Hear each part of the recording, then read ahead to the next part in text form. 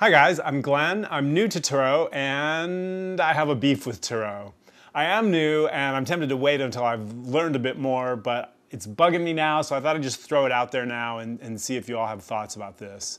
I'm sure you've heard plenty already about the hashtag Tarot So White, and you know, that doesn't apply to all decks, but boy, it applies to most of the ones I've seen.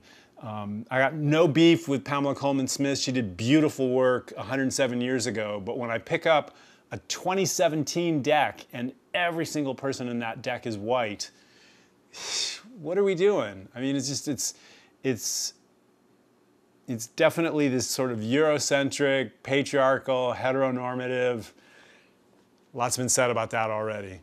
But my additional concern, like all of that, it's part of this umbrella of tarot being a tool of conformity, which sounds like a bizarre thing to say because I feel like tarot is so much about finding your own path, your unique vision, your place in this world. How can that be about conformity? And yet it is reinforcing, you know, racial stereotypes, gender stereotypes, all of these things. And I'm concerned that tarot is privileging the suit of cups and marginalizing the suit of swords. So privileging cups, you know, emotion, love, your heart's true mission in this world. How can that not be a wonderful thing? Well, it is a wonderful thing, unless it's used to reinforce, again, these kind of, you know, traditional family values at the expense of intellect and the mind. So here's a couple for you. Look at that. Two of Cups, connection, relationship, sharing, beauty, joy, wonderful. Two of Swords, too much thinking, conflict, crisis, problem. Three of Cups, let's party. Three of Swords, slice your heart to bits.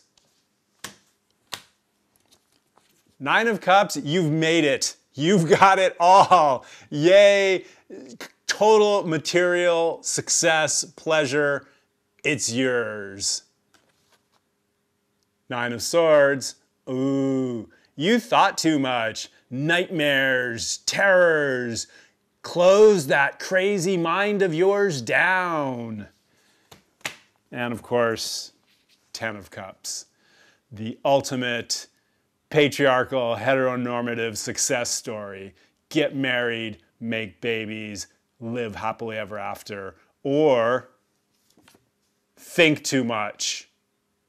We know what that spells, death and disaster. So, I don't know, what are you doing, Tarot? Why so many happy cups cards? Why so many terrible sword cards? Why? And so for anyone listening, I mean, please leave a comment below, make a video reply. I would like to know, is this not the shut up, don't think too much, make babies and be happy card? Is this not the after the revolution, the first thing we do is kill all the intellectuals card? Is this not the Vladimir Putin throws Pussy Riot in prison card? Is this not the Donald Trump crushes Gold Star Muslims, bad hombres, and nasty women card? Is this not the under the Obama administration's watch, Aaron Swartz dead, Chelsea Manning in prison forever, Edward Snowden in exile in, of all places, Vladimir Putin's Moscow card? Is this not the anti-intellectual, don't think too much, just be happy card? I don't know. I'm concerned, Tarot. What's your beef with swords? What's your beef with communication, intellect, mind? I think it's a good thing.